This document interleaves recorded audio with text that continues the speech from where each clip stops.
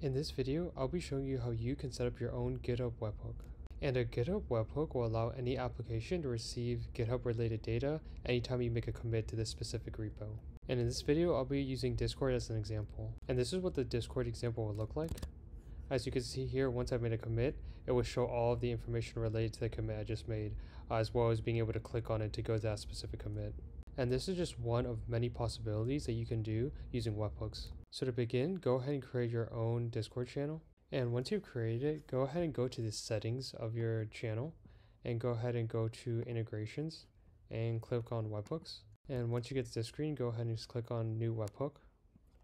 And here you can name it whatever you would like, but go ahead and just click on the copy webhook URL button as you see here.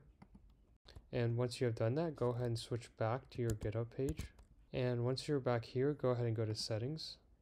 Go to the option that says webhooks. And on this screen, you should see no webhooks, but go ahead and just click on add webhook. And once you're on this screen, go ahead and just paste the URL that we got from Discord.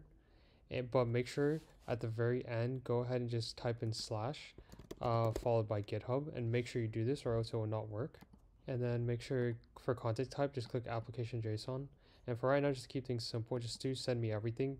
If you want, you can actually select exactly what you want to send, but we'll just do send me everything just for the sake of this tutorial. And then once you're done with all that, go ahead and just click add webhook.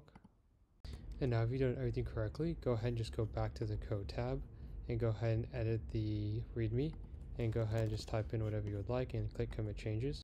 And now if you've done everything correctly, if you go back to your Discord, you should now see that the GitHub bot will display information related to your commit. And those are all the steps to set up your own GitHub webhook. If you found this video helpful in any way, please like the video and don't forget to subscribe for more content.